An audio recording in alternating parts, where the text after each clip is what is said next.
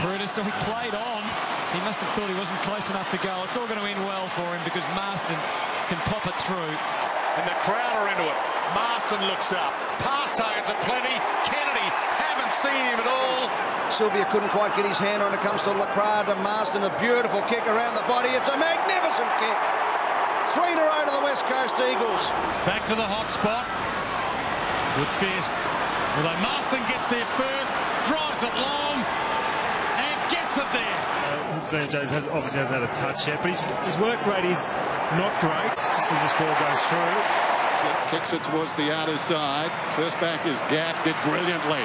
Masten kicks inside the forward 50. What a finish. And then he still might have been able to hold his ground over the back.